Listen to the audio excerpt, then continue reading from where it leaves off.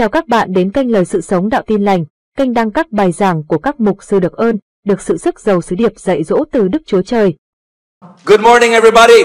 Xin chào mọi người buổi sáng. How many are on fire for the glory of God? Bao nhiêu người đang đầy lửa cho Chúa Giêsu? How many of you have been changed by this conference? Có bao nhiêu đã được biến đổi bởi cái đại hội này? Come on, wave your hands. Chúng ta giơ tay lên. But look at your left and look at the person on your right and tell them the best is yet to come. Hãy nói với người bên trái bên phải mình là cái điều tốt nhất vẫn chưa tới. Tell them the best is yet to come. Điều tốt nhất vẫn chưa tới. I believe with all my heart that tonight is going to be a special closing session. Tôi tin với tất cả tấm lòng của tôi rằng buổi tối ngày hôm nay là một buổi tối kết thúc hay rất là đặc biệt. Amen. You're Amen. leaving this place not the same like how you came.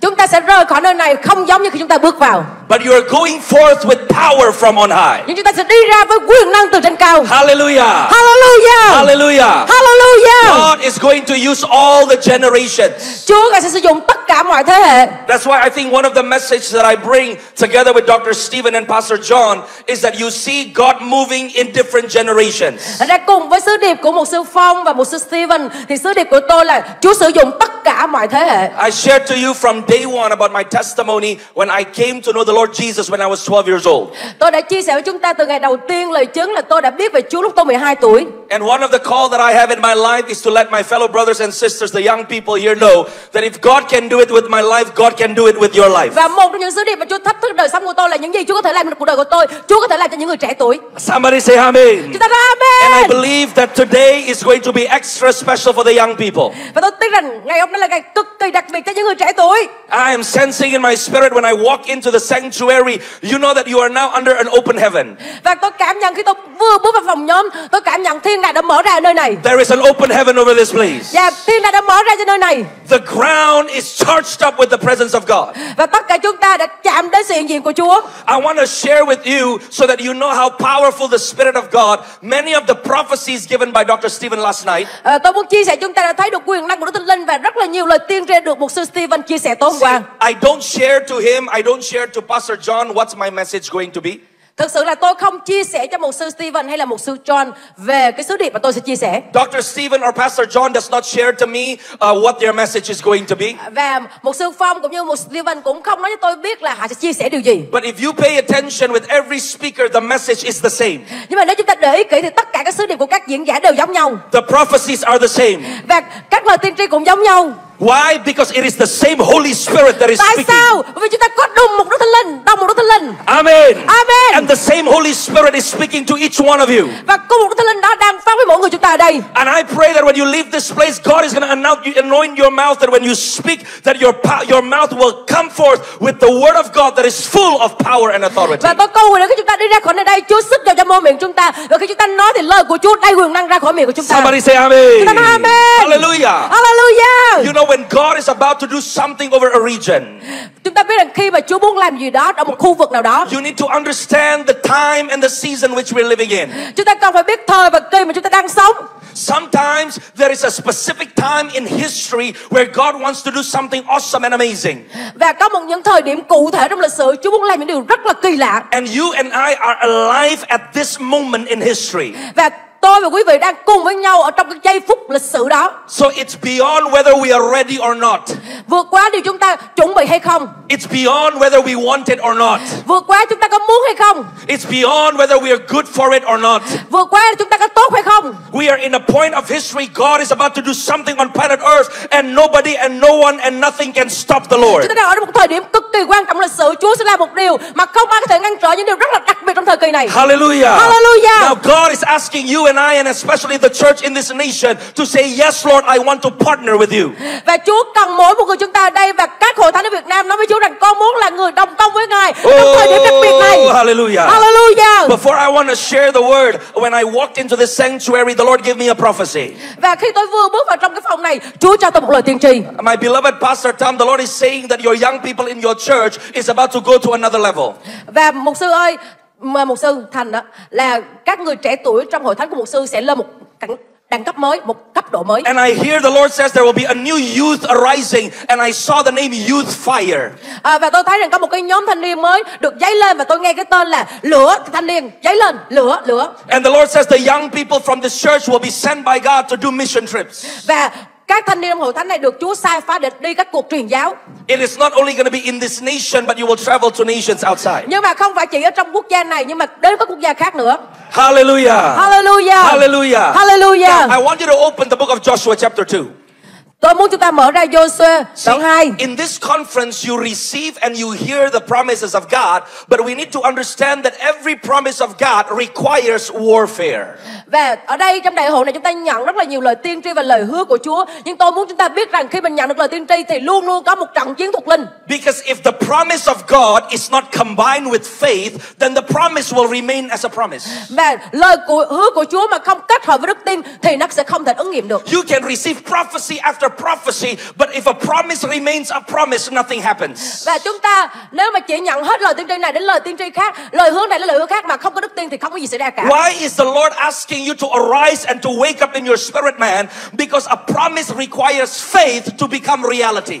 Và tại sao Chúa muốn chúng ta phải khuấy động con người bên trong của mình và giấy đức tin lên? Bởi vì cần có đức tin để lời hứa có thể trở thành hiện thực. And the Bible says the kingdom of God suffers much violence, but the violent take it by force. Dạ, và Kinh Thánh nói rằng vương quốc của Chúa được lấy bởi bạo lực, và bạo lực đó chính là đức tin của chúng ta. In this conference, you hear that God has a wonderful plan for the beautiful nation of Vietnam. Và chúng ta nghe rằng Chúa có một chương trình rất là tuyệt vời cho đất nước Việt Nam của chúng ta. But now God is asking you, are you willing to rise up and say, Lord, I will war, I will fight, I will do what I need to do so that your promises can take place in my Mà nation. chúng ta có sẵn sàng nói với Chúa rằng Chúa ơi, con sẽ dấy lên, con sẽ làm bất cứ điều Ngài muốn, con sẽ dùng đức tin, con sẽ chiến đấu cho Ngài để Ngài thực hiện ý muốn của Ngài để đất nước này. Hallelujah. Hallelujah. The Bible says in the book of Joshua Chúa nói trong Giô-suê that God wanted the children of Israel to possess the land. là Chúa muốn dân Israel họ phải chiếm xứ hứa. The possession of the land is not an invitation.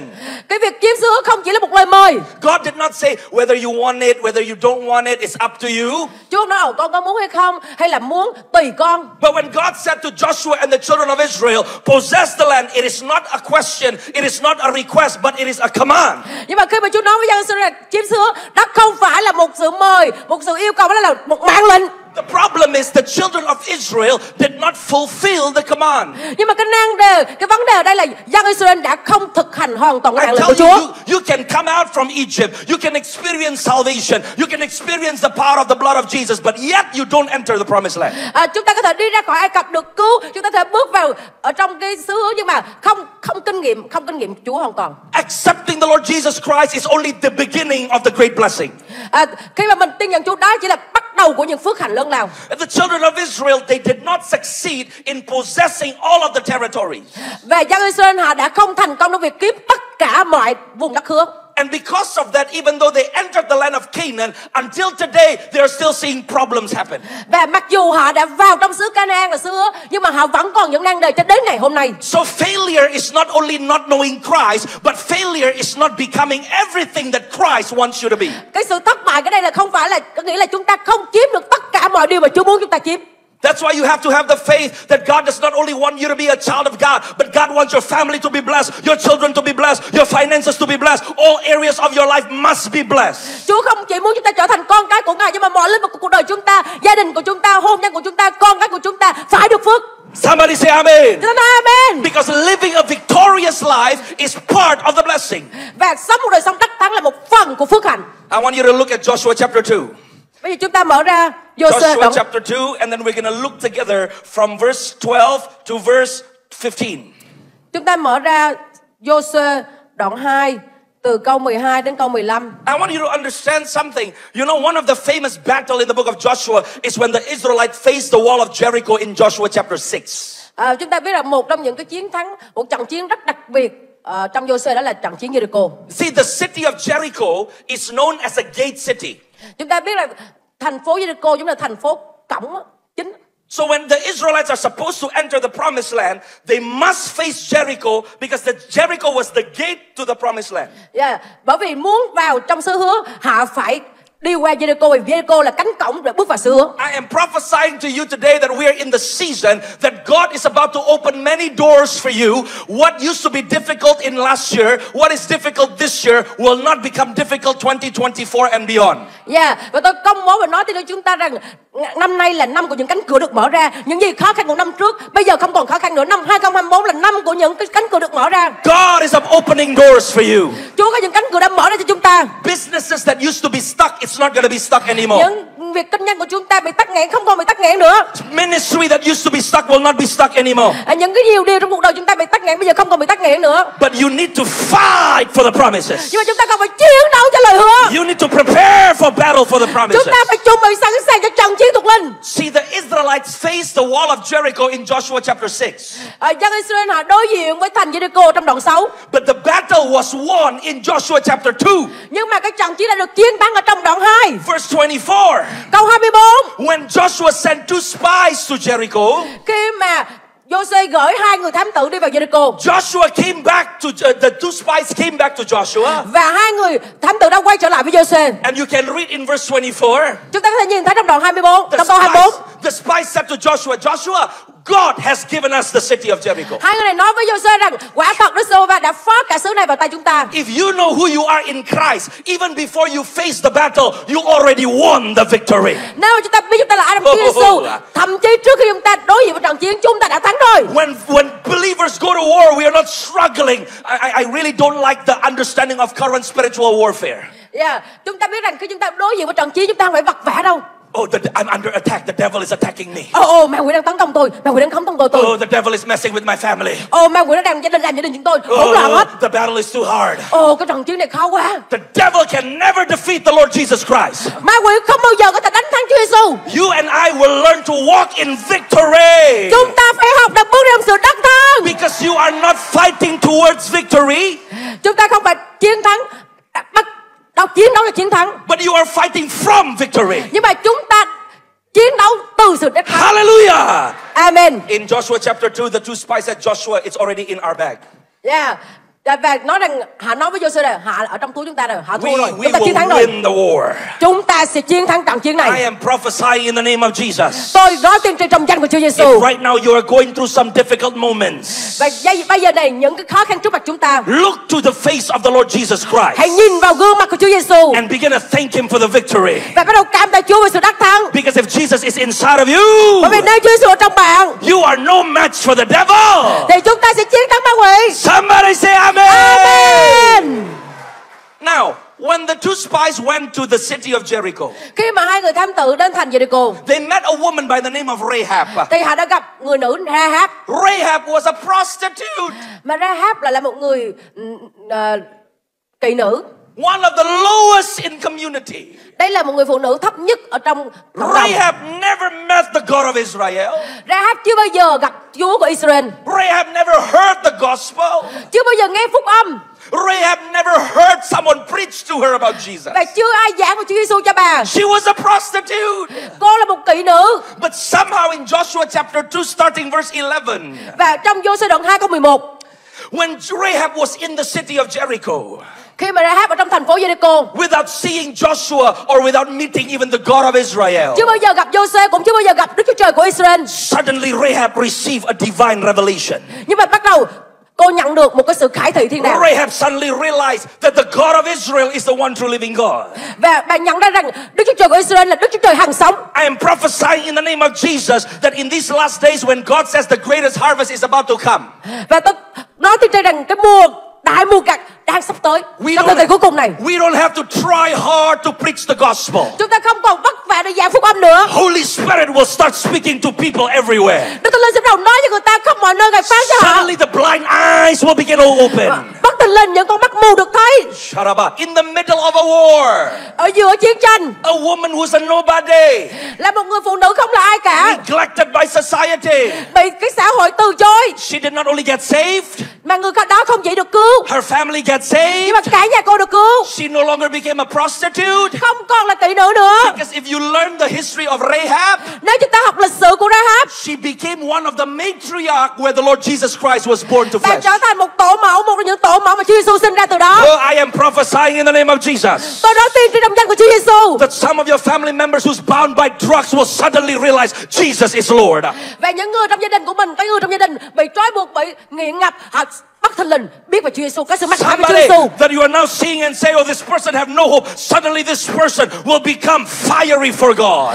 Chúng ta thấy có những người trong gia đình của mình không còn hy vọng nữa, họ yếu đuối, nhưng bắt đầu họ đầy lửa cho Chúa Giêsu. Amen. Amen. Because we're living in the greatest time in human history. Bởi vì chúng ta đang sống trong thời kỳ vĩ đại nhất trong lịch sử của con người. The victory has been won. Bởi vì chiến thắng đã được Chúa ban cho chúng ta. And I'm prophesying in the name of Jesus that from this conference Và tôi nói tiên tri trong danh của Chúa Giêsu từ cái đại hội này, to 2024 and beyond, từ 2024 và trở đi, God is awakening the Rahabs in the nation of Vietnam. Chúa sẽ khuấy động những Rahab ở trong đất nước Việt Nam. God is awakening the Rahabs in the name of Và một Jesus. sự đại tin tức cho những người Rahab ở Việt Nam. God is raising up sons and daughters that will change human history.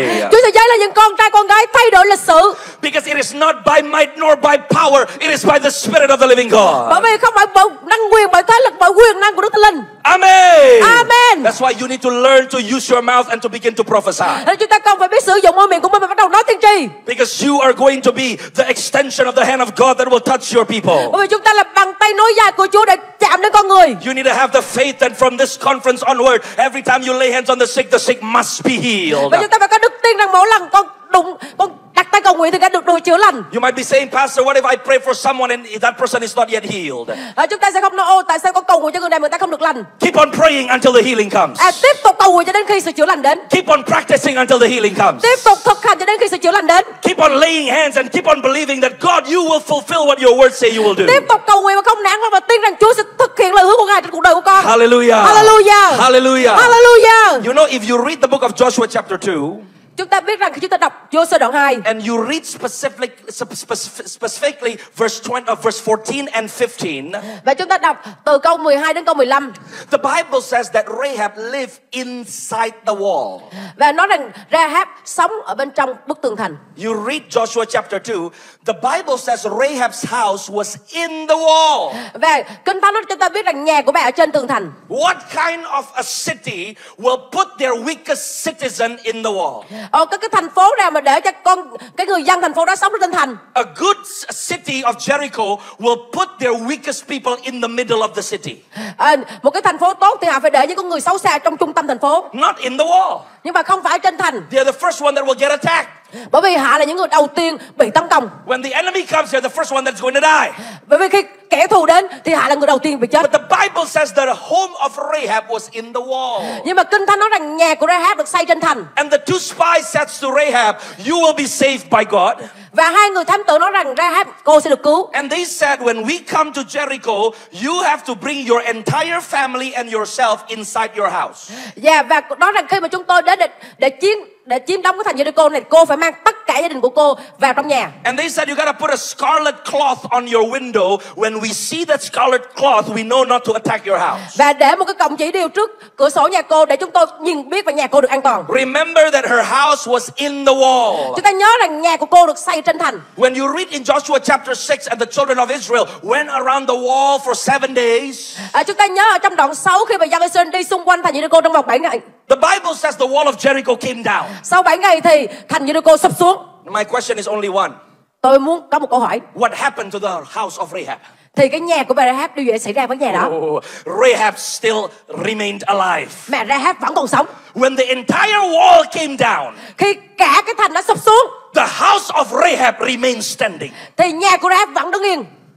I have good news for you. Tôi có một tin tức tốt lành cho chúng ta. When you walk with God in these last days, khi mà chúng ta bước đi với Chúa trong những ngày cuối cùng này, no matter what happens all around you, bất cứ điều gì xảy ra xung quanh chúng ta, you can be in the middle of the greatest danger, thì chúng ta vẫn không ở trong những nguy hiểm. But God will make sure your house will remain standing. Chúa sẽ khiến cho nhà của chúng ta vẫn đứng vững. So imagine the entire wall of Jericho came down, but the house of Rahab remained standing. Chúng ta tưởng được không? Tất cả mọi cái nhà khác thành được sụp đổ hết, nhưng mà nhà của Rahab vẫn đứng yên. What's the secret? Cái bí quyết là gì? There is a scarlet cloth hanging from the window. Bởi vì có một cái còng chỉ điều đã được treo trên cửa sổ. I tell you what that scarlet cloth speaks about. Tôi sẽ nói chúng ta biết cái còng chỉ điều đó tượng trưng cho điều điều gì? The blood of Jesus Christ. Đó là huyết của Chúa Giêsu. That speaks louder than anything. Thì mạnh mẽ hơn bất cứ điều gì khác. When the blood is on your life. Bởi vì cái huyết của Chúa Giêsu ở trong cuộc đời của bạn. When the blood is on your family. Cái huyết của Chúa Giêsu trên gia đình của mình. When you say, Lord, I'm not just going to say I'm a Christian, but I'm going to live like one. Tôi sẽ nói với Chúa rằng con không chỉ nói là con là cơ đốc nhân, nhưng mà con sống như một cơ đốc nhân. God is making a promise to you and I on this day. Chúa có một lời hứa cho tôi và quý vị ngày hôm nay. That no matter what danger is going to come in the days ahead. Dù cho bất cứ nguy hiểm khó khăn nào ở phía trước chúng ta. Nobody can touch you. Không ai có thể đụng đến chúng ta. No demon can touch you. Không một con quỷ nào có thể đụng đến chúng ta. No enemy can touch không you. Không một kẻ thù nào có thể đụng đến chúng But ta. your house will remain standing. Nhà của chúng ta vẫn đứng vững. Hallelujah. Hallelujah. Oh, Matthew chapter 28. Matthew đoạn 28. I want you to open Matthew chapter 28. Tôi muốn chúng ta mở ra Matthew đoạn 28. I'm not supposed to speak on this day. Tôi thực sự ra ngày này không nên nói, không So phải là. I asked the Lord, what do you want me to say? Thực sự là hôm nay không phải tôi giảng, nhưng mà And tôi the nói Lord, với Chúa rằng Chúa ơi, con phải thank giảng gì you đây to Chúa ơi? Pastor John. Cảm ơn mục sư Phong. But he's a man of God that has a burden for this land. Một người của Đức Chúa Trời có một cánh nặng rất lớn cho đất nước này. So the moment he said, you know, you got to speak one session, when the moment he says this, I thank God for the grace of God. Và khi mục sư Phong mời tôi buổi sáng nay giảng, tôi biết liền đó là ân điển của Chúa dành cho tôi. Last night the Lord began to speak to me and he says, open Matthew chapter 28. Và tối hôm qua Chúa nói với tôi rằng con hãy mở ra Matthew đoạn 28. I never saw it in my life what I'm about to share you from Matthew 28. Thực sự là cái điều này tôi chưa bao giờ giảng và chưa bao giờ học trước đây. Hôm nay tôi sẽ học với chúng ta. I'm here to impart to all of you understand when the Holy Spirit comes upon you. Tôi ở đây muốn truyền tải chúng ta điều này khi mà Đức Thánh Linh đến với chúng ta. I'm prophesying that every one of you, the moment you open your Bible and start reading the Word of God, Tôi nói cho chúng ta rằng khi chúng ta đầu mở Kinh Thánh và đọc lời Chúa, things that you did not see before, your eyes will start seeing. cái điều mà chúng ta chưa bao giờ thấy trước đó, mắt chúng ta bắt đầu mở ra và The thấy. spirit of wisdom and revelation is coming upon Linh của you. sự khôn ngoan và mặc khải sẽ đến với chúng ta. You can open any page of the Bible Chúng ta có thể mở bất cứ trang nào của Kinh Thánh and suddenly your eyes will see và bắt đầu mắt chúng ta mở ra và thấy beyond the text. vượt qua cái đoạn văn Because đó. Holy Spirit is revealing secrets to you. Bởi vì Đức Thánh Linh người đó bày tỏ những sự bí mật cho chúng ta. Matthew chapter 28 verse 1. Matthew đoạn 28 câu 1. All right, Pastor, can you please read for me? Yeah. It's going to be a bit long. Matthew chapter 28 verse 1 to verse 10. Okay. Matthew đoạn 28 câu 1 đến câu 10. See, you need to understand that many times when we open the book of Matthew 28, we only read verse 18 to 20. Dạ, chúng ta nhớ mà thường mà khi mà mở ra Matthew là ngay lập tức Matthew 28 câu 18 đến 19 20. Right? When we open Đúng Matthew không? 28, we only read those three verses because Dường như it's là the chỉ Great đọc có 3 Commission. câu này ở trong Matthew đoạn 28 thôi à. And the Lord showed me last night, I show you there is power between verse 1 to verse 17. Nhưng mà hôm qua Chúa bày tỏ cho tôi có một cái quyền năng rất là kỳ diệu từ câu 1 đến câu 17. If you understand verse 1 to verse 17, you have a better understanding of the Great Commission. Và nếu mình hiểu được từ câu 1 đến câu 17, chúng ta sẽ hiểu rõ hơn đại mạng lệnh của Chúa ở những câu cuối cùng. In this conference, you hear about angels coming, visions and seeing in the Spirit. Hôm nay chúng ta trong cái chương trình này chúng ta nghe rất nhiều về việc khải tượng nhìn thấy trong con người bề trong. I want you to understand that that is not only available for certain people. Tôi muốn nói rằng điều này không chỉ dành sẵn cho một số ít người. If you have the Holy Spirit inside of you, that is also available for you. Vì nếu chúng ta có Chúa Thánh Linh trong lòng của mình thì điều đó cũng có sẵn cho chúng ta. God is giving privilege to you and I to encounter Him in these last days. Chúa cho chúng ta đặc ân để được gặp gỡ Ngài trong thời kỳ cuối cùng này. I shared to you yesterday from the book of 1 Samuel chapter 3, the first time the little boy Samuel heard the voice of God, the Bible says the Lord came and stood in front of Samuel. Và hôm qua tôi có chia sẻ với chúng ta trong Samuel nhất đoạn 3, khi mà Samuel một cậu bé còn thơ ấu thôi được Chúa gọi và Kinh Thánh nói rằng Đức Giê-hô-va đến và đứng trước mặt Samuel. You can read it yourself. It's in the Bible. Chúng ta có thể tự đọc ở trong Kinh Thánh đó. The Lord showed up in Samuel's room and starts talking to him. Chúa Ngài hiện ra trong phòng của Samuel và bắt đầu nói với phán với Samuel. And I believe that all of us who's hungry for God, we will experience that. Và tôi tin rằng tất cả những người đói khát Chúa đều kinh nghiệm điều đó. I come from a country like Indonesia. Tôi xuất thân là từ quốc gia Indonesia. We always believe, oh, the demon is here, that demon is there. Ở lúc này chúng tôi cũng tin, chỗ kia có quỷ, chỗ kia có quỷ. But the moment you say the angel of the Lord is here, you say, I don't believe.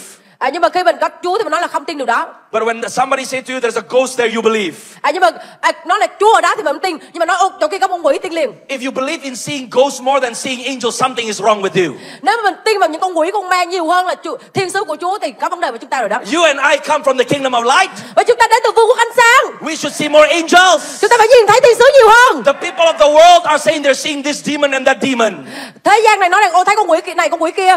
And when the Bible tells you that God wants to show up and talk to you, you say, I don't believe that. Nhưng mà khi Kinh Thánh nói, ta muốn đứng và xuất hiện nói chuyện với con, mình nói không tin. Come on, logically it doesn't make sense. Như vậy là không có hợp lý. If Christians believe in demons more than angels, Nếu mà Cơ đốc nhân mà tin vào ma quỷ nhiều hơn thiên sứ. if Christians believe in seeing the devil more than seeing the Lord Jesus, Và nếu tin là nhìn thấy ma dễ hơn nhìn thấy Chúa, no wonder we are defeated all the time. thành ra là thất bại hoài à. I tell you, if you want to start winning with God, Nhưng mà chúng ta phải bắt đầu với Chúa. stop looking at demons and Phải look bắt đầu at nhìn Jesus. Chúa nhiều hơn. Ngừng nhìn vào ma quỷ đi. Amen. Amen. Oh. Hallelujah. Matthew chapter 28, Matthew đoạn 28. verse 1 to verse 10. Please, Pastor Mary. Đoạn câu 1 đến câu 10. Sau ngày Sa-bát, ngày thứ nhất trong tuần lễ, lúc tưng sáng, có Mary Magdalene và Mary khác đến thăm mộ. Và này, đất rung động dữ dội, vì có thiên sứ của Chúa ở trên trời xuống, đến lăn hòn đá ra mà ngồi ở trên. Hình dung của thiên sứ giống như chóp nhoáng và áo trắng như tuyết. Vì đó, những lính canh sợ hãi, run rẩy, trở nên như người chết. Xong thiên sứ nói cùng các người đàn bà đó rằng: các ngươi đừng sợ chi cả, vì ta biết các ngươi tìm Đức Chúa Giêsu là đấng bị đóng đinh trên thập tự giá. Ngài không ở đây đâu, Ngài sống lại rồi, như lời Ngài đã phán. Hãy đến xem chỗ Ngài đã nằm, và hãy đi mau nói cho môn đồ Ngài hay rằng Ngài đã từ kẻ chết sống lại. Đây này, Ngài đi trước các ngươi qua xứ Galilee, ở đó các ngươi sẽ thấy Ngài. Ấy ta đã bảo cho các ngươi. Hai người đàn bà đó bèn vội vàng ra khỏi mộ, vừa sợ vừa cả mừng, chạy báo tin cho các môn đồ. Này, Chúa Giêsu gặp hai người đàn bà đó thì phán rằng: mừng các ngươi. Hai người cùng đến gần, ôm chân Ngài và thờ lại Ngài. Chúa Giêsu bèn phán rằng: đừng sợ chi cả, hãy đi bảo cho anh em ta đi qua xứ Galilee, ở đó sẽ thấy ta. I want you to see something from this scripture. Tôi muốn chúng ta nhìn thấy một điều ở The trong Lord said đoạn in này. this conference that a special anointing is coming upon the woman. Và Chúa đã nói rằng ở trong cái đại hội này sẽ có một cái sự sức giàu đặc biệt đến cho những người nữ. The first people that saw the resurrected Christ was the woman. Những người đầu tiên thấy sự sống lại của Chúa Giêsu là những người nữ. It is a prophetic picture how God is going to raise up a woman company in these last days. Đó là một cái bức tranh tiên tri để nói rằng Chúa sẽ dấy lên những người nữ trong những ngày cuối cùng này. And they will encounter God. Và họ sẽ gặp gỡ Chúa. And they will see Jesus face to face. Họ sẽ nhìn thấy Chúa Giêsu mặt đối mặt.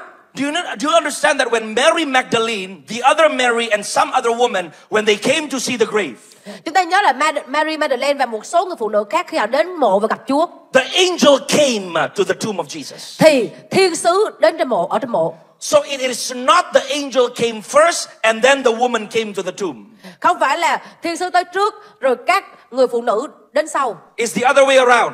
Nhưng mà ngược lại, The woman came first, then the angel came. đó là những người phụ nữ đến mộ thăm Chúa rồi thiên sứ xuất hiện. Because when the Lord Jesus resurrected from the dead, he resurrected in a glorious body. Bởi vì khi Chúa Giêsu Ngài sống lại từ kẻ chết thì Ngài được sống lại trong một thân thể vinh hiển. He doesn't have to wait for someone to open or roll away the stone for him to walk out. Bây giờ Chúa không cần ai đó để mà mở mộ ra, mở cánh cửa ra rồi lật ra để Chúa mới có thể sống lại. His glorified body experienced translation or transportation in the spirit. Nhưng mà cái thân thể sống lại đầy vinh hiển đó có thể xuyên thấu qua. He can appear anywhere he wants. Ngài có thể xuất hiện bất cứ nơi nào mà Ngài muốn. He can disappear anytime he wants. Rồi Ngài biến mất bất cứ lúc nào Ngài muốn. So when the Lord Jesus left the grave, he's not waiting for the angel to roll away. Thật ra khi mà Chúa Giêsu Ngài sống lại rồi Ngài đi ra khỏi mộ, Ngài không cần một thiên sứ nào để có thể lăn mộ hay làm gì cho Ngài. So the rolling away of the stone happened after the woman went to the grave. Thành ra cái việc mà lăn cái hòn đá ra khỏi cửa mộ đó thì là xảy ra sau khi Chúa Giêsu đã sống lại. So the encounter at the tomb of Jesus was prepared for the woman. Là bởi vì điều đó chuẩn bị cho những người nữ này có thể bước vào. And you know what the assignment of that encounter is? Chúng ta biết cái mục đích của cái việc gặp gỡ này là gì không ạ? The angel said to the woman, Jesus whom you're looking for, you cannot find him here. Thiên sứ nói với họ rằng Chúa Giêsu đang sống lại rồi, các ngươi đang tìm kiếm không ở đây nữa. But pay attention, the angel says, now go and tell the disciples. Nhưng mà chúng ta chú ý, thiên sứ nói với họ rằng bây giờ hãy đi và nói với các môn đệ của Chúa. And the Lord began to speak to me, and the Lord says, in these last days, God is raising up a company of people that will minister to the disciples.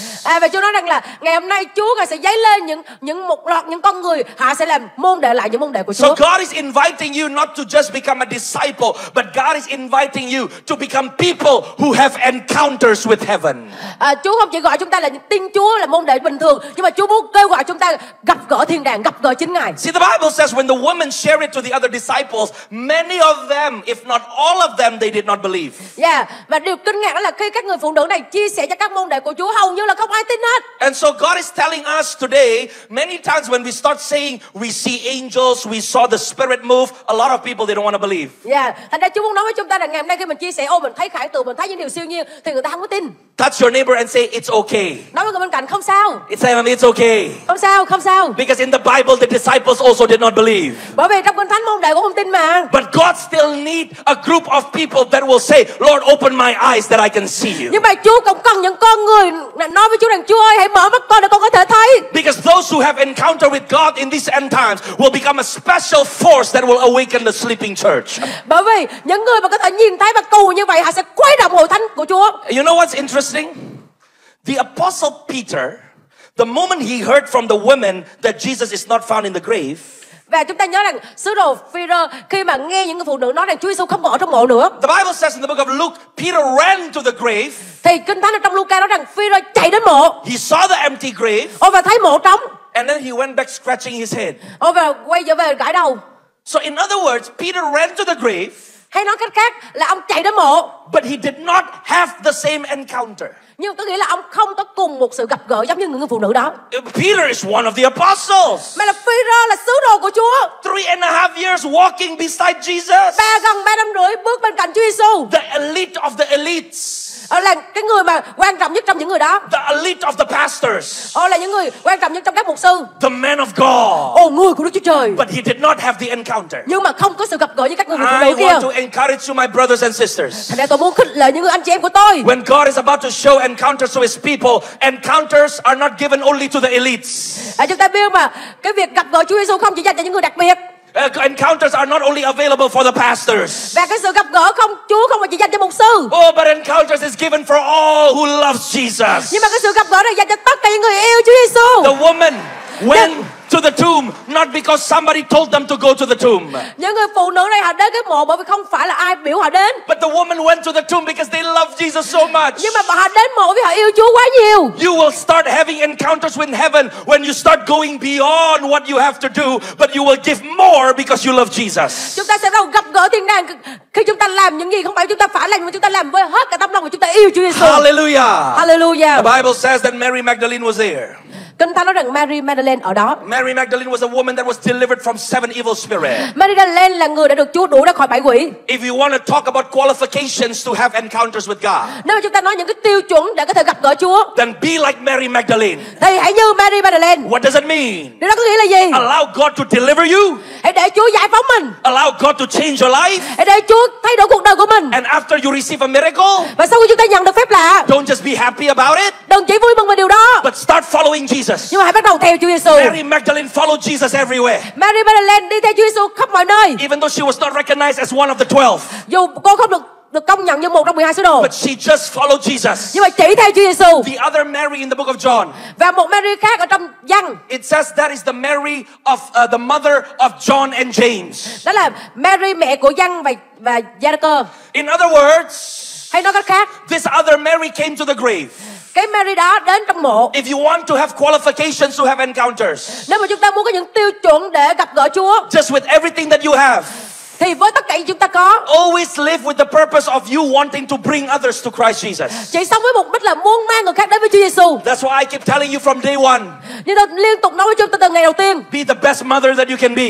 Chúng ta phải là người mẹ tốt nhất chúng ta có thể. Be the best father that you can be. Chúng ta phải là người cha tốt nhất chúng ta có thể. Because when you live an excellent spirit, bởi vì khi chúng ta sống trong một cái tinh thần xuất sắc, God will reveal encounters to you. Chúa sẽ bày tỏ sự mặc khải cho Ngài. Can somebody say amen? Chúng ta nói amen. The Bible says, Kinh Thánh nói, the women ran with fear and great joy. Nó nói rằng là những người phụ nữ chạy đi và đầy dẫy sự sợ hãi nhưng mà cũng đầy dẫy sự vui mừng. I'm going to give you practical steps. Tôi muốn cho chúng ta những cái bước rất là thực tế ở đây. In these last days, you will see more visions. Những ngày cuối cùng chúng ta sẽ nhìn thấy nhiều khải tượng God hơn will nữa. start training your eyes to see things. Chúa sẽ huấn luyện con mắt thuộc linh chúng ta để nhìn thấy. But how do you know if it's real or not real? Nhưng mà làm sao chúng ta biết cái đó là thật và không thật? A lot of people ask me that question, Pastor, how do you know if it's from God or from the devil? Nhiều người hỏi tôi rằng, làm sao một sư biết cái đó là đến từ Chúa hay đến từ ma quỷ? First of all, you don't have to worry the devil speaking to you. Đầu tiên chúng ta đừng sợ ma quỷ nói chuyện với mình. The devil doesn't like you. Ma quỷ không thích chúng ta đâu. Because the devil doesn't like you. Bởi vì ma quỷ không thích chúng ta. The devil won't speak to you. Thì nó không nói với chúng ta. So learn to rest in your relationship with God. Nhưng mà điều quan trọng là mình phải học để nghỉ yên ở trong sự hiện diện của Chúa, trong mối liên hệ với Chúa. Stop doubting all the time and saying, oh, the devil is trying to speak to me or the devil is trying to scare me. Đừng bao giờ cứ lúc nào cũng nói, ma quỷ nó cứ cố gắng nó nói với tôi và ma quỷ nó làm cho tôi sợ hãi. From this conference onwards, put on your mind that is found in Christ. Từ cái đại hội cho đi, hãy mang lấy tâm trí của Đấng Christ. If you have the mind of Christ, nếu mà chúng ta có tâm trí của Đấng Christ, no devil can try to influence your mind. thì không có một con quỷ nào có thể ảnh hưởng tâm trí của chúng ta. Now the next question is, how do you differentiate the voice of God and your own voice? Làm sao, câu hỏi tiếp theo, làm sao mình phân biệt đâu là tiếng của Chúa và đâu là tiếng của nhân linh? That's why I shared to you yesterday, you have to love the word of God. Đó là lý do tại sao tôi nói hôm qua chúng ta phải yêu lời của The Chúa. beginning of encounters is the word of God. Bất kỳ sự bắt đầu của mọi sự gặp gỡ với Chúa là lời của Chúa. But from Matthew 28, I will give you two clues for you to know if you are having genuine encounters. Và từ ở trong Matthew đoạn 28 tôi sẽ cho chúng ta biết hai cái cách để giúp cho chúng ta biết rằng mình gặp gỡ Chúa thật sự không. Number one, Thứ nhất, genuine encounters from God cái sự gặp gỡ thật sự đến từ Chúa will breathe inside of you the healthy fear of the Lord. thì sẽ mang trong chúng ta một cái sự kính sợ lành mạnh về Chúa. A lot of people say, I have visions. Nhiều người nói rằng tôi có khải tượng. But they treat God so lightly. Nhưng mà họ coi nhẹ Chúa quá. They are rude when they talk to their pastors. Nói chuyện với mục sư một cách thô lỗ. They act like they know everything. Và hành động như thể là biết tất cả mọi thứ. And if that person tells you, I see this and I see that, khi có người nói mình là thấy cái này thấy kia, don't believe. Đừng tin. Because true encounters bởi vì cái sự gặp gỡ thực sự will release the fear of God inside of you. thì phải phóng thích cái sự kính sợ Chúa thực sự trong lòng của mình. The more you see things in the Spirit, chúng ta càng thấy những điều lạ lùng ở trong thế giới thuộc linh. You will not open your mouth carelessly. Chúng ta không thể mở miệng ra mà nói chuyện một cách bất cẩn. The more you see in the Spirit, chúng ta càng nhìn thấy trong thế giới thuộc linh. You will ask God for wisdom before you share or you speak what you saw. Chúng ta cần phải cầu xin sự khôn ngoan của Chúa để nói ra những gì mình thấy và những gì mình nghe. That's why I like to encourage intercessors in the church. Vì thế tôi thích khích lệ những người cầu thay trong hội thánh. A lot of intercessors, I see this, I see that, but they're so disobedient to the pastors. Dạ, tôi thấy có nhiều người cầu thay á, cứ nói là thấy khải tượng này, thấy khải tượng kia, mà trong hội thánh toàn phản loạn không mà không nghe mục sư gì hết trơn á. They feel they're better than the pastors. Cảm thấy là mình cũng hơn mục sư nữa. I tell you this. Tôi nói với chúng ta điều này. Our God is a God of order. Chúa chúng ta là Đức Chúa Trời của thứ tự. When he wants to make changes in the church. Nếu chúng ta muốn là người trong hội thánh. When he wants to correct in the church. Nếu chúng ta muốn sửa đổi một gì đó, hay là sửa sai ai đó. He will speak to the pastors. Ngài sẽ nói qua mục sư. The pastors are the one who has the authority to set the direction of the church. Mục sư là người có uy quyền để định hướng hội thánh. If the intercessors receive something from God, nếu một cái người cầu thay nhận điều đó từ nơi Chúa, and you are so sure it's from God, mình chắc chắn đến từ nơi Chúa, then your job is just to share it to your pastor. Thì nhiệm vụ của mình là chia sẻ với mục sư. Whether they believe it or not, that's not your business. Mục sư có tin hay không, không phải là chuyện của mình. Whether they want to do it right away or not, that's not your problem. Hay là họ muốn làm liền hay không, không phải là nan đề của mình. Because your job is just to share what God is speaking to you. Nhiệm vụ của mình chỉ chia sẻ gì Chúa đang nói với mình thôi. And your passion is to support your pastor. Mà nhiệm vụ chúng ta là phải ủng hộ mục sư của mình. True encounters will bring the healthy fear of the Lord. Một cái sự gặp gỡ Chúa thật sự thì luôn luôn mang đến cái sự kính sợ lành mạnh ở trong chúng ta. When I minister with Dr. Stephen, khi tôi làm việc với mục sư Stephen, because he is the senior prophet. Bởi vì ông là mục sư là tiên tri trưởng. I'm a junior prophet. Tôi là mục sư nhỏ tuổi thôi, When trẻ I thôi. minister with my father, khi mà tôi cùng học việc Chúa với ông cha thuộc linh của tôi, my job is not to try to show off. Nhiệm vụ của tôi phải bày tỏ mình quyền năng hơn ổng. Because God works in order. Bởi vì Chúa là hành động làm việc. When my senior pastor is there, khi mà mục sư trưởng của tôi ở đó, I submit to his authority. thì tôi phải thuận phục với uy quyền của ông. I submit to his anointing. Tôi phải thuận phục trước sự sức giàu của ông. When the church learns to do that, nếu mà hội thánh hiểu học điều này, then the prophetic will build the church instead of destroying the church. Thì các tiên tri sẽ xây dựng hội thánh chứ không phải hủy diệt hội thánh. See, a lot of churches don't want the prophetic. Có nhiều hội thánh không thích tiên tri. A lot of pastors don't like the prophetic. Nhiều mục sư không thích tiên tri. Because they said when the prophetic comes, my church becomes crazy. Bởi vì họ nói tiên tri mà đến là hội thánh tôi điên khùng luôn. It's not supposed to be like that. Không, thực sự là không nên như vậy. That's why you need to understand that the prophetic will bring more of the glory of God. Chúng ta phải hiểu rằng tiên tri mà đúng thứ tự sẽ mang nhiều vinh hiển cho hội thánh của Chúa. The prophetic will bring more of the fear of God. Tiên tri sẽ đem đến sự kính sợ Chúa nhiều hơn cho hội thánh. If you want to grow in the supernatural, then you need to posture yourself to walk with a humble heart and a humble spirit. Và chúng ta muốn được Chúa ngày nâng mình lên và sử dụng mình, chúng ta cần phải định hình chính mình. Can somebody Đúng say có amen? sự khiêm nhường hạ mình. Somebody say with me the fear of the Lord. Chúng ta cùng nói sự kính sợ Đức Giê-hô-va. The fear of the Lord. Sự kính sợ Đức Giê-hô-va. The woman ran with fear. Những người phụ nữ đã chạy đi với đầy sự kính sợ Chúa. And then the Bible says they ran with fear and great joy. Nó là kinh thánh, nó rằng họ chạy với sự kính sợ Chúa và họ đầy sự vui mừng. True encounters from God will make your emotions healthy and not sick. Cái sự gặp gỡ Chúa thực sự sẽ khiến cho cái cảm xúc của mình là lành mạnh chứ không phải là lành tiêu cực. A lot of prophetic people in the church, they are the most angry people. Mà thực tế là có nhiều người tiên tri là những người tức giận nhiều nhất. A lot of prophetic people are the most offended people. Là những người dễ gây tổn thương nhiều nhất. A lot of prophetic people, they come to church, they cannot smile, they look like a ghost. Nhiều người vào trong hội thánh nhìn giống ma lắm, lúc nào cũng nghiêm trọng, không bao giờ cười hết trơn á. He's speaking in tongues all the time. Lúc nào cầu nguyện lại, Don't touch me. Đừng đụng tôi. That's not prophetic. Đó không phải là tiên tri. Crazy. Điên khùng rồi. Crazy. Điên khùng. Prophetic people should be happy people. Những người tiên tri phải là người lúc nào cũng vui vẻ. Prophetic people should be the most smiley people in the church. Những người đó là người cười nhiều nhất trong hội thánh. They don't over spiritualize everything. Không phải lúc nào cũng thuộc linh quá máu. When you see them, they'll just say hello, God bless you. Mình thấy ai mà xin chào, Chúa ban phước cho em, cho anh. It's not always all the time. Oh, I see God is saying. Lúc nào tôi thấy Chúa đang phán. Oh, something is wrong. Cái gì đó sai trật rồi. That's crazy. Đó là điên khùng rồi. Not the prophetic. Đó không phải là tiên tri. But they ran with great joy. Đó họ chạy với đầy sự vui mừng. See, if you have encounters but you become more afraid and more crazy. Nếu mà mình gặp gỡ Chúa mà càng ngày càng sợ hãi, mà càng ngày càng điên khùng thì sao? If you encounter God but you're afraid all the time. Nếu mà nó là gặp gỡ Chúa mà lúc nào cũng sợ hãi hết. I'm afraid you're not meeting Jesus, you're meeting the devil. Tôi sợ là chúng ta không phải gặp Chúa mà gặp ma đó. But if you meet Jesus, nếu chúng ta gặp Chúa Giêsu, you will be so full of joy. đầy dạy sự vui mừng, hallelujah. Your heart will be full of peace. Lòng của mình đầy dạy sự bình an. Amen. Amen. Now, Pastor Mary, please read the next verses. I hope you understand what I'm saying here. Tôi hy vọng chúng ta hiểu gì tôi muốn nói. So you need to understand. Listen, there's two different types of encounters, by the way.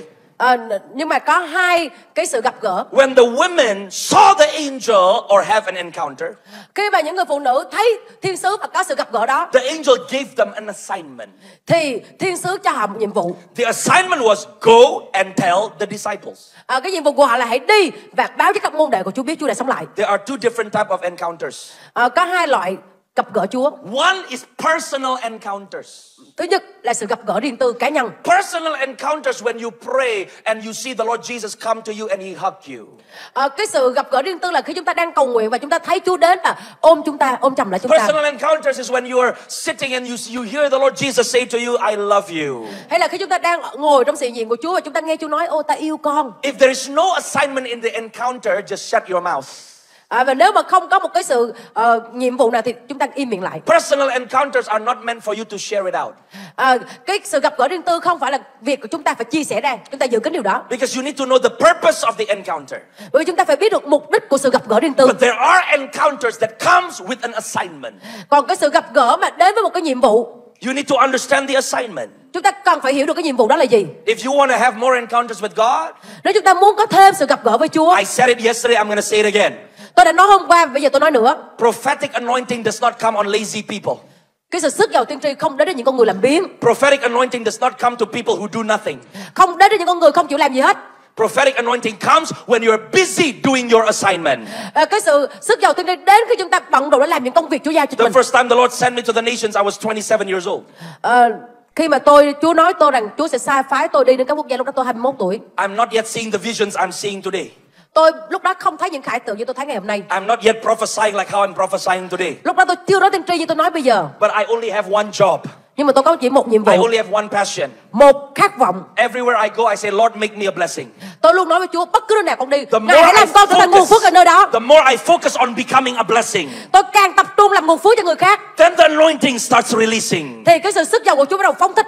Then the Lord starts giving you greater responsibilities. Rồi Chúa sẽ cho chúng ta nhiều nhiệm vụ hơn. I tell you, if you will not even pray for one person, Tôi nói chúng ta, nếu chúng ta không cầu nguyện cho một người, don't dream you will preach in front of 100 people.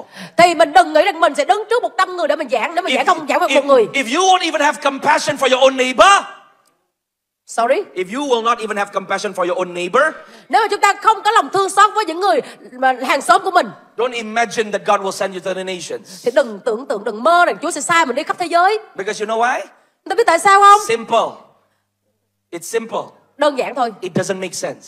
Nó không có hợp lý. See, when God wants to move with someone, Khi mà Chúa muốn vận hành, chuyển động một người nào đó, He used the route of make sense. thì Chúa phải làm cho người ta hiểu được. So live a life that makes sense. Hãy để cuộc sống chúng ta dễ hiểu. Prophetic people should make sense. Những người tiên tri hãy làm cho mình dễ hiểu. Everything they Đơn giản đi. do is so excellent, disciplined and full of order.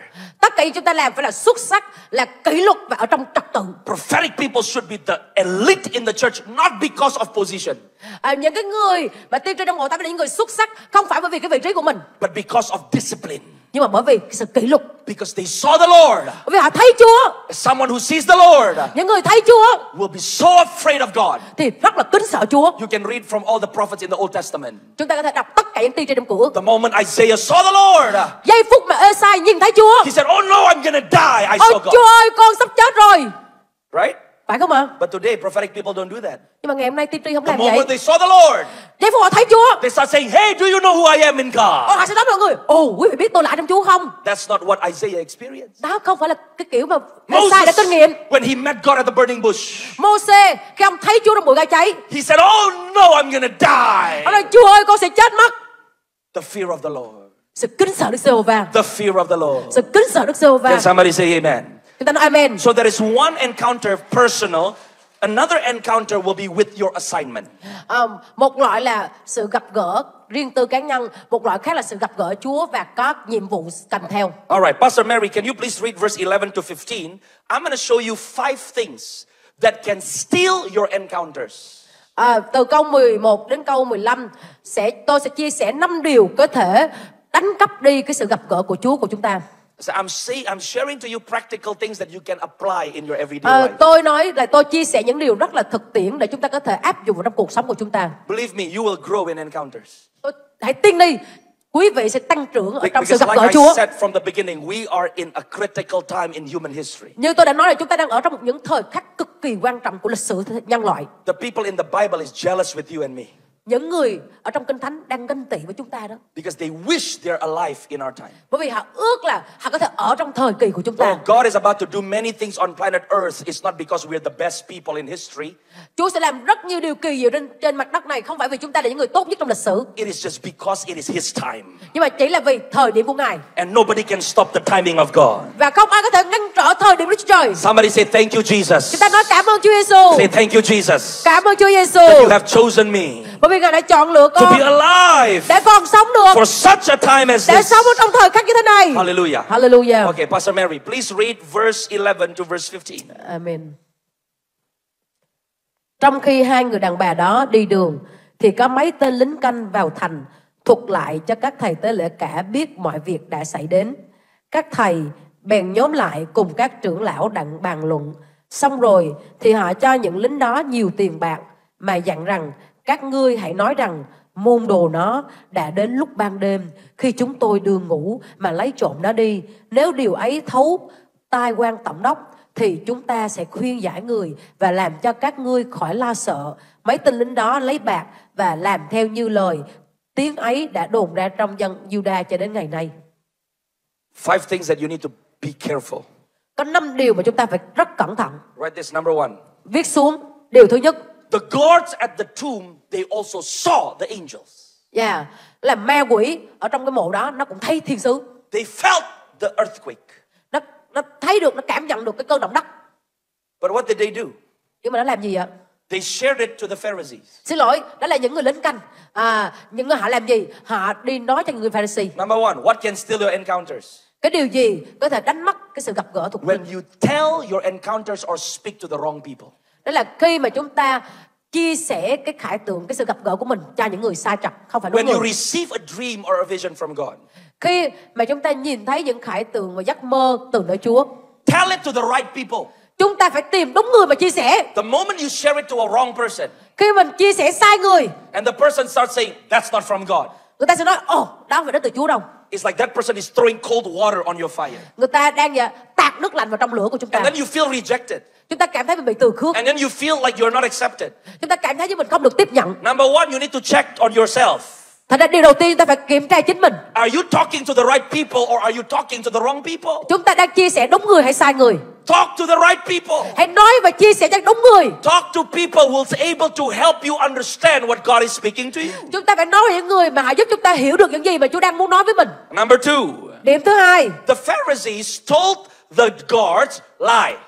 những người Pharisee bảo những cái người lính canh là phải nói láo. Tell everybody that the disciples stole the body of Jesus in the night time. Hãy nói là những môn đệ của Chúa đã đến vào ban đêm và cướp xác của Chúa. Right, number two, if you want to grow in the prophetic, Viết ra điều thứ hai, nếu mình muốn tăng trưởng ở trong tiên tri. I'm seeing now in the spirit.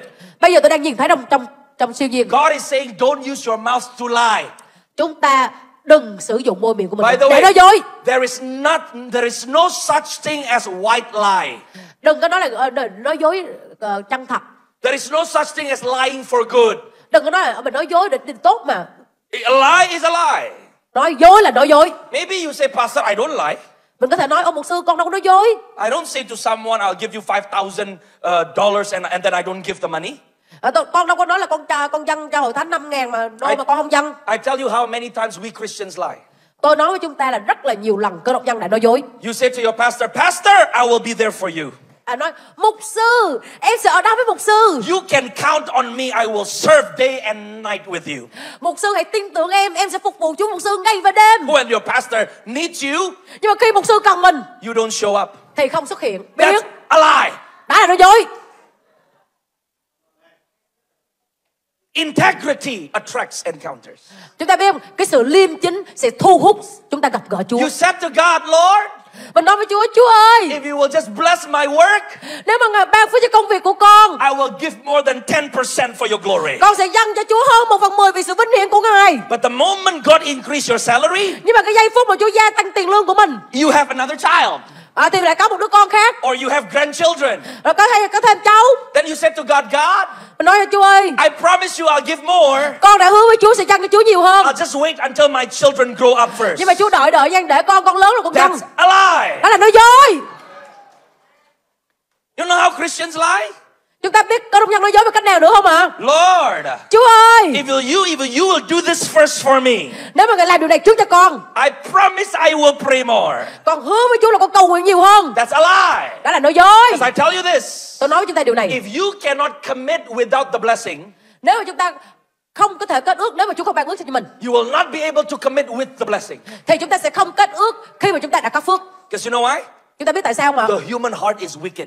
Bởi vì lòng con người gian ác hơn muôn vật. A lot of people say, Nhiều người nói lắm, when I was still single, khi mà con là độc thân, I can go everywhere and preach and minister. đi khắp mọi nơi giảng và phục vụ Chúa. But now I have my first child. Nhưng mà bây giờ có đứa con đầu tiên rồi. And then my second child came. Rồi bây giờ chuẩn bị có đứa thứ hai. Someone came to me and say, you will slow down.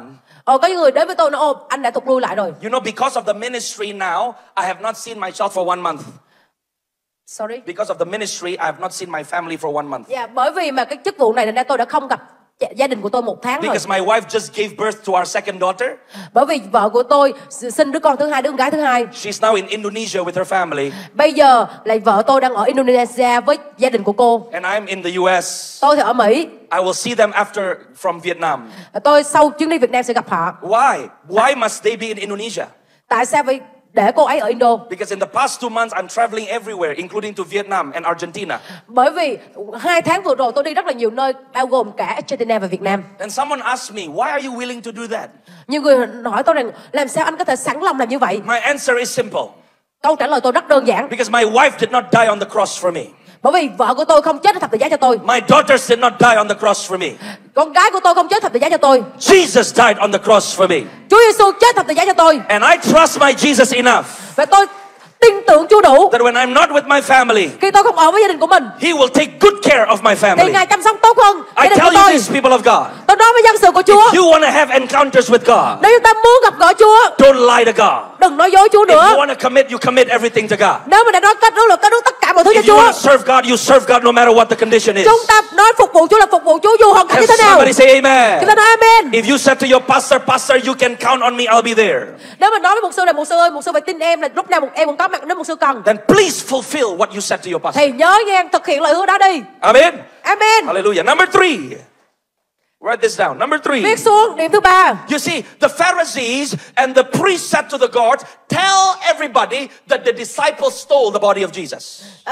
Cái người Pharisee nói với những người lính là phải nói với tất cả mọi người là môn đệ của Chúa Giêsu đã ăn cắp xác của Ngài vào ban đêm. Number 3, what can steal encounters from you? Điều gì có thể cướp lấy cái sự gặp gỡ Chúa của chúng ta? When you slander another people. Khi mà chúng ta nói xấu người khác. For your reputation, you sacrifice another person's reputation. Đó là vì có cái tiếng tăm của mình bất chấp tiếng tăm của người khác. Don't do that. Đừng làm điều đó. You need to protect the reputation of another person more than your own reputation. Chúng ta cần phải bảo vệ danh tiếng người khác hơn cả danh tiếng của mình. Amen. Amen. Amen. Amen. When we slander another person, khi mà chúng ta slander even gossip, right? like gossip, slander, or Đúng rồi, sacrifice another Vậy là person khi mà chúng ta nói xấu người khác hay chúng ta bất chấp người khác for your own needs, vì nhu cầu của mình, you are disqualifying yourself from having encounters with God. chúng ta đã làm cho mình mất tiêu chuẩn, không thể gặp gỡ Chúa được. Point number 4. Điểm thứ 4. If you want to have encounters with God, nếu chúng ta muốn có sự gặp gỡ với Chúa, do not manipulate people with your encounters. chúng ta đừng kiểm soát người khác, khống chế người khác bởi cái sự gặp gỡ của mình. This is a classic example in the church. Đây là một cái ví dụ điển hình trong hội thánh. Someone comes to another person and say, "The Lord spoke to me." Một người đến với người khác nói, Chúa phán với tôi nè. You're supposed to give me money. Anh phải dâng tiền cho tôi. The Lord spoke to me.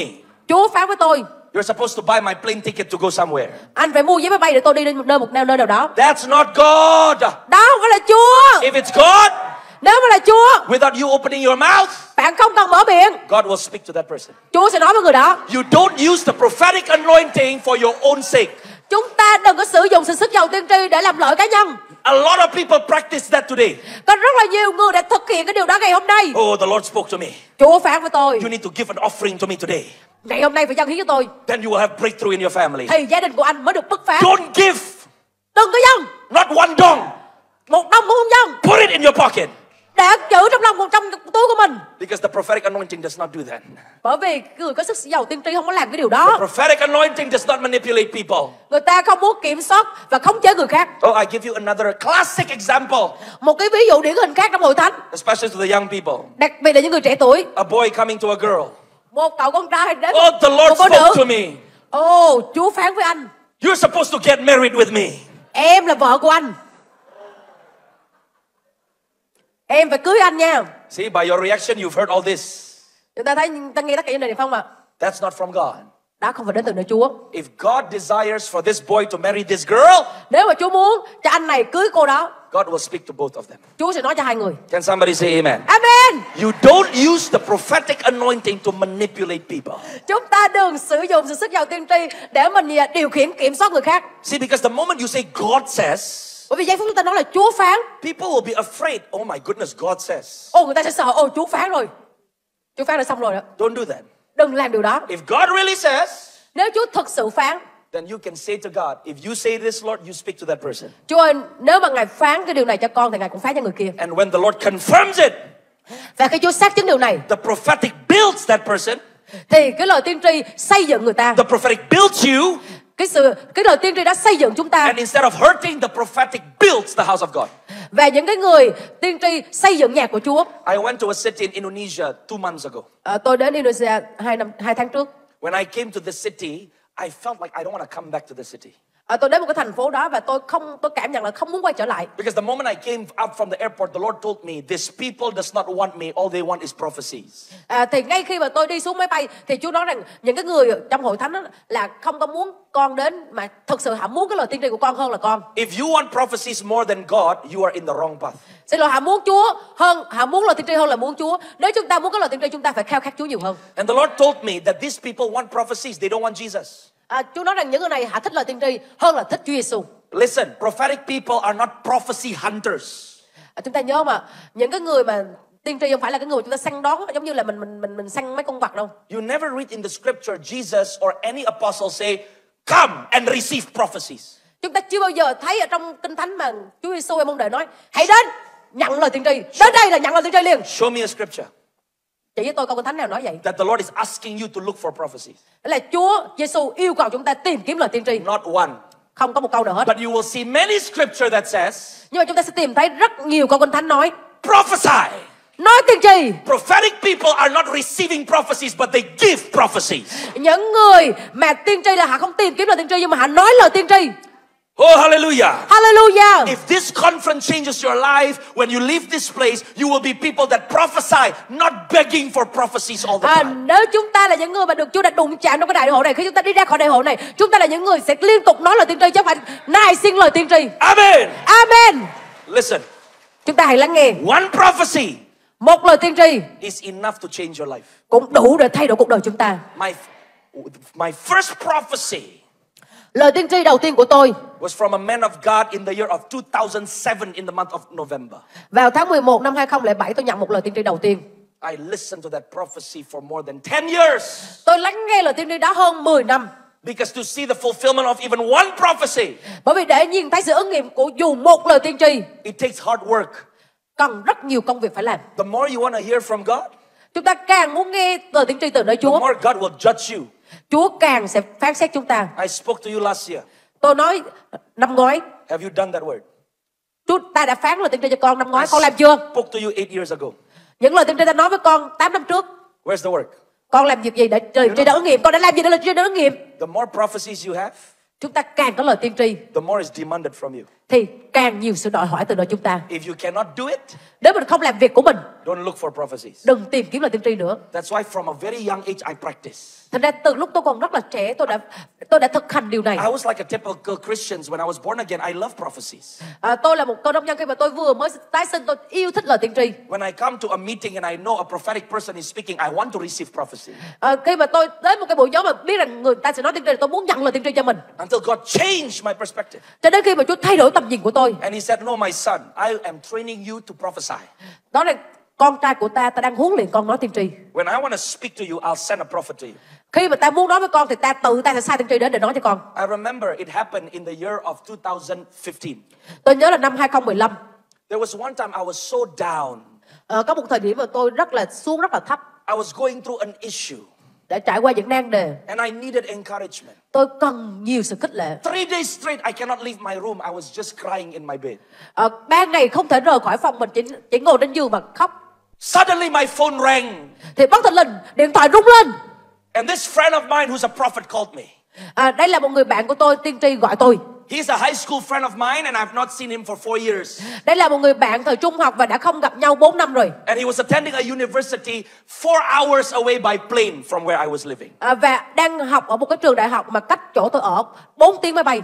The moment I picked up the phone. Giây phút mà tôi bắt điện thoại lên. This is his exact words. Đây chính xác là lời như thế này. He said, Michael. Nói rằng Michael. I don't know why. Tôi không biết tại sao. I haven't spoke to you for 4 years. 4 năm đầu không nói chuyện với bạn. But today the Lord told me to encourage you. Nhưng mà ngày hôm nay Chúa nói rằng tôi là phải khích lệ anh. And the Lord just wants to say, don't be afraid. Chúa chỉ muốn nói với anh rằng đừng sợ. In a few days you're going to see a breakthrough. Một vài ngày nữa sẽ thấy sự đột phá. When I put down the phone, I begin rejoicing before God. Và ngay khi tắt điện thoại là vui mừng liền. Only God saw me in my room. Chỉ có Chúa thấy tôi trong phòng của tôi đang khóc. But He moved someone 4 hours away to give me a call. Và Ngài đang hành động trong lòng của một người cách 4 tiếng máy bay đã gọi cho tôi. Another example. Một ví dụ khác. I was working at that time. Lúc đó tôi đang đi làm. The year 2017. Năm 2017. I went home from work one day. Một ngày kia tôi trở về nhà sau khi In làm Los việc. Angeles, almost every day there will be a revival meeting somewhere. Dường như ở Los Angeles là ngày nào cũng có đại hội phục hưng đó. Oh, and famous preachers and famous prophets will come. Toàn là những mục sư và tiên tri đầy ơn tới giảng không à. But I never come. Tôi không bao giờ tới. But this one afternoon, God told me, go to that meeting tonight. Nhưng mà trong cái buổi chiều đó, Chúa nói rằng con phải đến cái buổi nhóm đó tối hôm nay. I want to speak to you.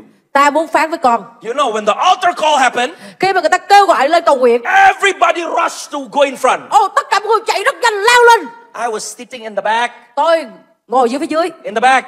Ngồi ngay phía dưới. I didn't even come forward. Không thèm lên phía trên luôn. You know what the Lord did? Chúng ta biết Chúa làm gì? The preacher Cái ông mà người giảng đó walk all the way to my chair đi xuống tận nơi cái ghế của tôi. and says, God wants to speak to you. Nói rằng Chúa muốn phán với anh. I was just sitting nicely at the back. Và mình ngồi tận phía sau. God moved the preacher to go to me. Nhưng mà Ngài chuyển động trong lòng của tôi tới của Chúa để đến cầu If nguyện you cho tôi. want to grow in encounters, Nếu mà chúng ta muốn tăng trưởng trong sự gặp gỡ Chúa, please stop chasing prophecies. chúng ta đừng đi săn tiên tri nữa. But instead say from today onwards, Nhưng mà từ ngày hôm nay trở đi, use my mouth, oh God, Chúa ơi sử dụng môi miệng của con. and I want to prophesy. Con muốn nói tiên tri. Because when you prophesy, Bởi vì khi mà chúng ta nói tiên tri, God will automatically and most definitely speak to you.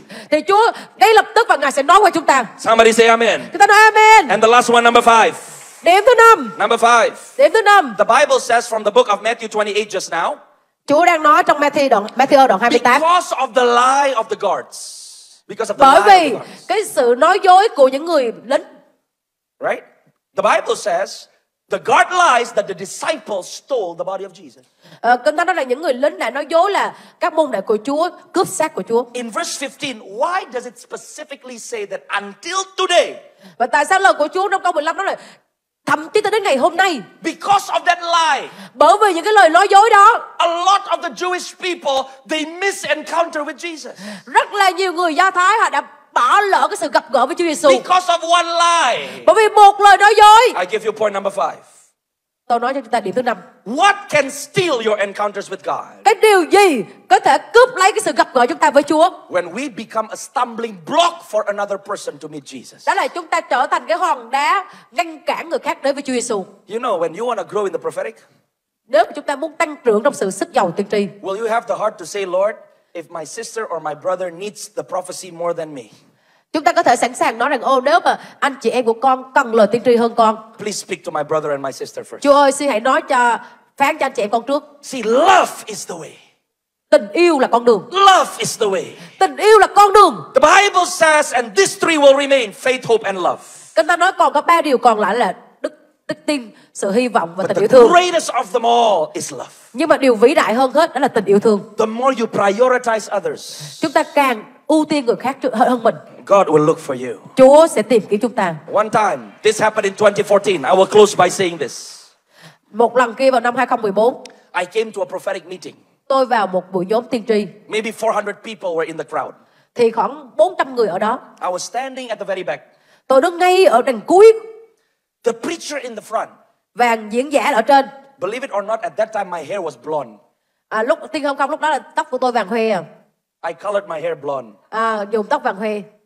So the preacher said, "Hey you, blonde boy." Nói cậu bé có tóc vàng hoe. God is telling you. Chúa đang nói với em. Da, da, da, da, da, da. Bla bla bla. A woman next to me. Một người nữ đứng sát bên tôi. Black hair. Tóc đen. Told me. Nói với tôi. That prophecy is for me. Cái lời tiên tri đó là cho tôi nha. It's not for you. Không phải cho em đâu. I said, you want it? Take it. Tôi nói nếu mà cô muốn cho cô đó. But I'm pretty sure the preacher said, blonde boy.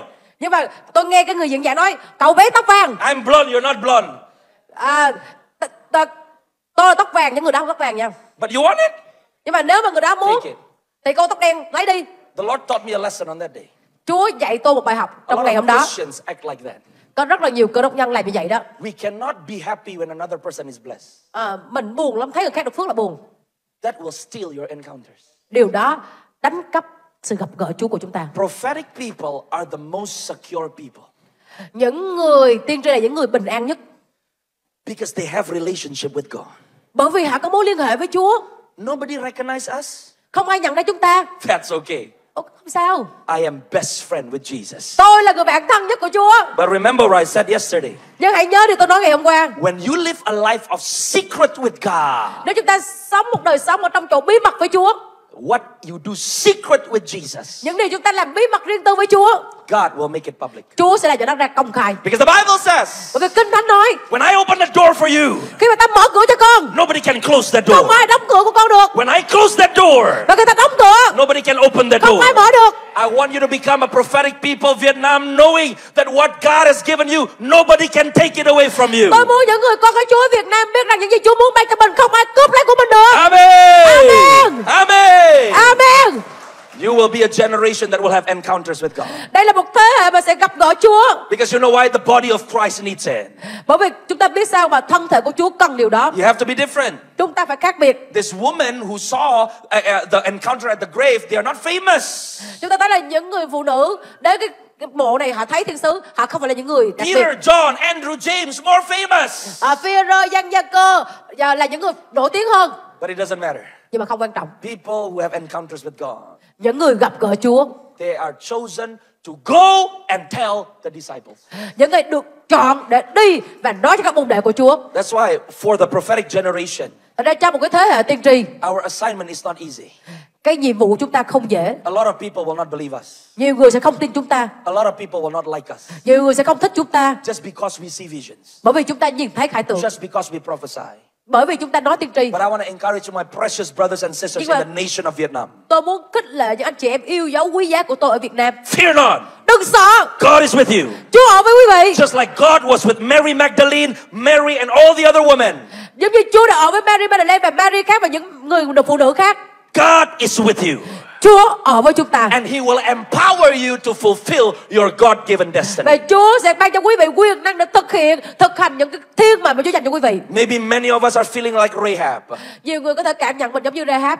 Lord, I think I'm disqualified. Con thấy con không có giá trị gì hết trơn. Because of my job. Không đủ tiêu chuẩn bởi vì công Because việc of của my con. past. Bởi vì quá khứ của But I con. have good news for you. Tôi có tin tức tốt lành cho chúng ta. What happened to Rahab Những gì xảy ra cho Rahab is about to happen in these last days. sẽ xảy ra trong cái thời kỳ cuối cùng này. God will turn your situations around. Chúa sẽ xoay chuyển tình huống của chúng ta. And we will see the fulfillment of the Bible that says what the devil meant for evil, và chúng ta sẽ nhìn thấy câu kinh thánh của Chúa ứng nghiệm những gì ma quỷ muốn làm hại chúng ta. God will turn it into something that is good. Thì Chúa sẽ biến nó trở thành điều tốt lành cho chúng ta. Hey, hallelujah. Hallelujah. Come on, stand in the presence of Chúng ta God. đứng lên. Stand in the presence of God. Chúng ta hãy đứng lên trước My mặt brothers Chúa. and sisters, Anh chị em yêu dấu của tôi, tonight is going to be a special night of anointing. tối nay sẽ là một buổi tối sức giàu đặc biệt. And I hope that you are fasting. Và tôi hy vọng là chúng ta buổi chiều sẽ kiêng ăn. The next session is going to start at 1:30. Buổi nhóm tiếp theo là bắt đầu lúc 1:30. So you will have less than 2 hours. Chúng ta còn khoảng chưa This tới is- 2 tiếng đồng hồ. And no lunch, right? Không ăn trưa phải không ạ? My recommendation to you. Không phải là không ăn chiều mà không ăn trưa luôn. Keep your heart at peace and pray.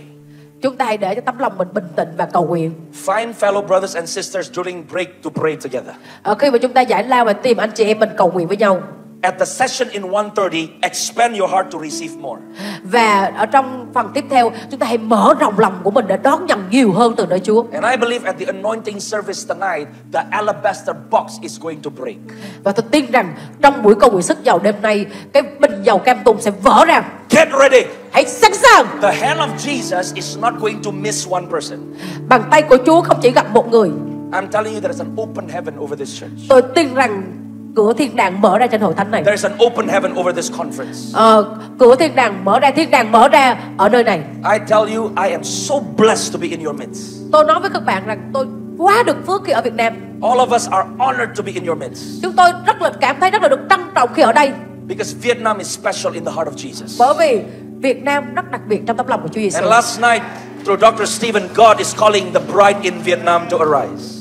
Và tối hôm qua, mục sư Stephen có kêu gọi là nàng dâu Việt Nam hãy dậy lên. And he even mentioned yesterday that from Vietnam, it is going to spread to Indonesia, Laos, Myanmar, and Cambodia. Và tối hôm qua ông thậm chí tuyên truyền rằng từ Việt Nam phúc âm sẽ lan tỏa qua Campuchia, Lào, Indonesia và Myanmar. I said, yes, Lord, I'm Indonesian. Tôi nói vâng Chúa ơi, con là người Indo. My country will get what God is doing in Vietnam. Đất nước của chúng tôi sẽ nhận được những gì Chúa ban cho Việt Nam. Amen. Amen. Amen. Amen.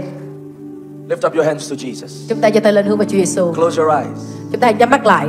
Open your heart. Mở lòng mình ra. The Lord is doing a deep work in many of you. Chúa Ngài đang làm những công việc rất là mạnh mẽ, sâu sắc trong lòng của nhiều người. Even the woman at the top with holding the baby with the white shirt. Thậm chí là với người phụ nữ đang mặc áo màu trắng và ẵm em bé ở trên. The hand of the Lord is coming upon her strong right Bàn now. tay của Chúa đang đến em rất là mạnh giờ này. I see fire coming from her finger all the way to her body and to her legs. Tôi nhìn thấy lửa từ ngón tay xuống trên thân của cô, xuống dưới chân của cô. Oh, the fire of God is coming all over her. Lửa của Chúa đang đến khắp mọi nơi. Come on, wherever you are, ask, Bất cứ I chúng ta want đang more ở đâu. of you, Jesus. Ô, trong danh của Chúa Giêsu. I want more of you, Jesus. Hãy nói Chúa ơi, con muốn nhiều Chúa Giêsu nhiều hơn. The presence of the Lord is so thick in this place. Ô, cái sự hiện diện của Chúa dày đặc ở nơi này. Once again, the Lord is highlighting to me the woman company. Một lần nữa Chúa cho tôi nhấn mạnh về đội ngũ, một đoàn người nữ. A stronger anointing is coming upon the woman company. Có sự sức giàu mạnh mẽ hơn nữa trên những người nữ. I see specifically the Lord is saying to the dear pastor's wife. Chúa đang muốn nói với vợ của mục sư Thành. A strong anointing is coming upon you. Một sự sức giàu rất là mạnh mẽ đang đến trên cô. And the Lord is going to entrust you with a lot of international work. Chúa Ngài sẽ giao phó cho cô những công việc, những cái mạng lưới thế giới. Networks are going to open through you. Những cái mạng lưới sẽ được mở ra cho cô. For you are a mother. Bởi vì cô là một người mẹ. For the next move of God that is coming. Cho cái phong trào mới, cái sự hành động mới của Chúa. To the woman company in this nation. Cho những người nữ trong đất nước này. Hallelujah. Hallelujah. Hallelujah. Wherever you are, just talk to Jesus. Chúng ta đang ở đâu, hãy nói chuyện với Chúa Giêsu. The Lord is ministering to many of you. Chúa Ngài đang đến với rất là nhiều người giờ này. Ngài đang làm việc trong lòng của nhiều người giờ này. I'm seeing the angels of God are carrying small baskets and putting it close to your eyes. Tôi thấy thiên sứ của Chúa mang những cái giỏ nhỏ và để gần con mắt của chúng ta. There's a lot of you who've been crying and crying and crying. Có rất là nhiều người chúng ta khóc và khóc rất nhiều. And the tears is being held by these angels, and the angels is transporting it up to the throne room. Và những cái giọt nước mắt này được thiên sứ đựng lại và thiên sứ mang lên trên ngai của Chúa. And I see the Lord is saying to many of you, especially to the women, Chúa đang nói với rất là nhiều người, đặc biệt các người nữ, that God is changing the story of your pain. Chúa Ngài đang thay đổi cái câu chuyện đau đớn của quý vị. The Lord says your pain will be used by God as a weapon.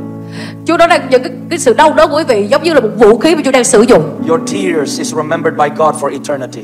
Những giọt nước mắt của quý vị Chúa nhớ đến mãi mãi. Thank you, Holy Father. Ô, cảm ơn Cha. Thank you, Holy Father. Cảm ơn Cha Thánh của chúng con. Thank you, Holy Father. Cảm ơn Cha Thánh. Hallelujah. Hallelujah.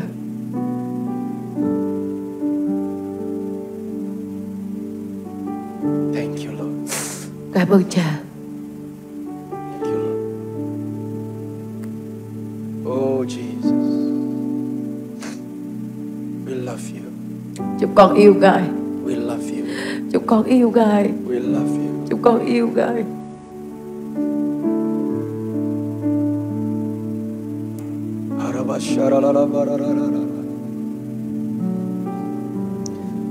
Oh, yaralamandia. Shararamania. Oh,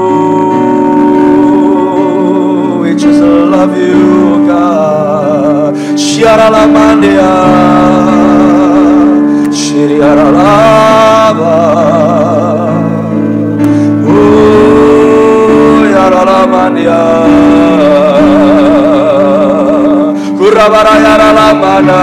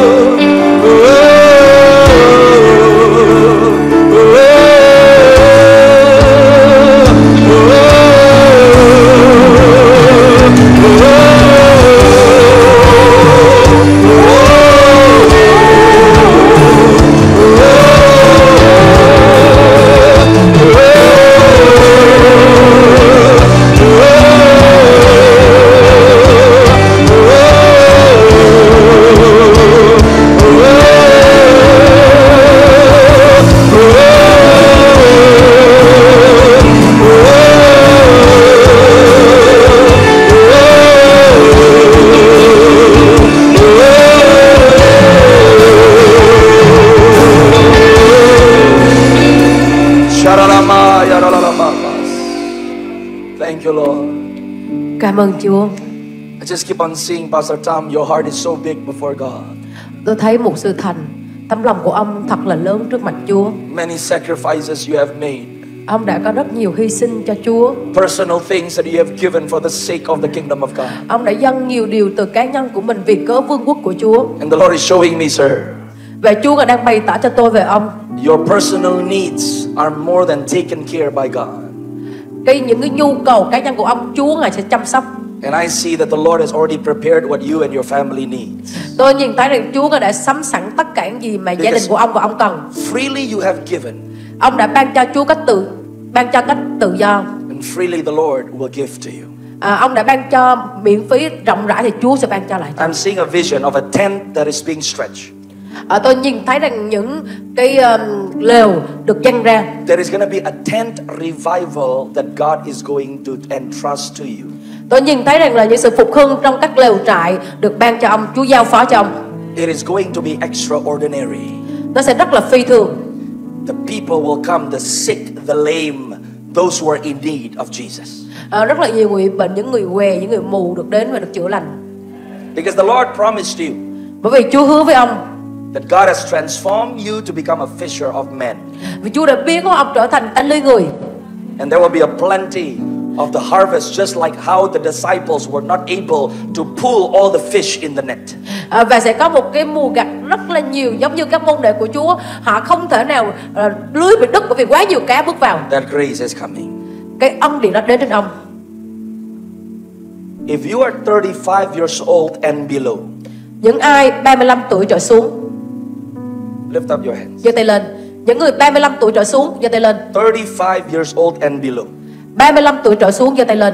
Lord, I pray Trời ơi, con cầu nguyện that your hand is going to rest upon the young people. là tay của Chúa chạm trên những con người này. Many of you are right now feeling fire on the top of your head. Bây giờ rất là nhiều người cảm nhận lửa trên đầu của mình.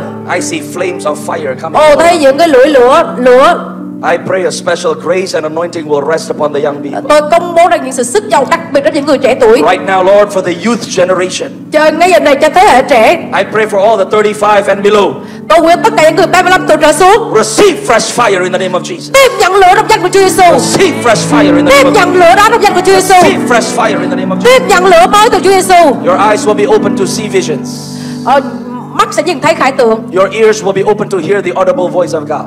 Lỗ tai sẽ nghe được tiếng nói của Chúa rõ I ràng. pray that the Joel generation, Con cầu nguyện để thế hệ Joel, the Ezekiel generation, thế hệ của Ezechiel arise, dậy lên, arise, dậy lên, arise, dậy lên in the name of Jesus. trong danh Chúa Giêsu. Thank you, Lord. Cảm ơn Chúa. Thank you, Lord. Cảm ơn Chúa. So, Lord, we continue to prepare our hearts for the next session and tonight. Chúng ta hãy tiếp tục chuẩn bị lòng của mình cho We phần are- chiều nay và We tối are nay. hungry for you, Lord. Chúng con đói khát Ngài, Chúa ơi. Do what you want to do. Hãy làm những gì Ngài muốn. Come on, just for the last few seconds, can you lift up your hands? Bây giờ những giây phút cuối cùng ta hãy giơ tay lên. Come on, with your own words, bless the name of Jesus. Bằng ngôn ngữ của mình, bằng lời nói của mình, hãy Tell him chúc how much phước cho you danh love của him. Chúa. Hãy nói chúng ta yêu Chúa dường nào. Tell him how much you Hãy love tôn him. cao danh của Ngài. Tell him how much you need him. Hãy nói chúng ta cần Chúa dường bao. Hallelujah. Anh chị em thấy được sự dạy dỗ, động chạm thăm viếng từ Chúa qua bài giảng của mục sư, nhớ hãy chia sẻ video trên mạng cộng đồng cho nhiều người được biết. Chúa yêu bạn rất nhiều.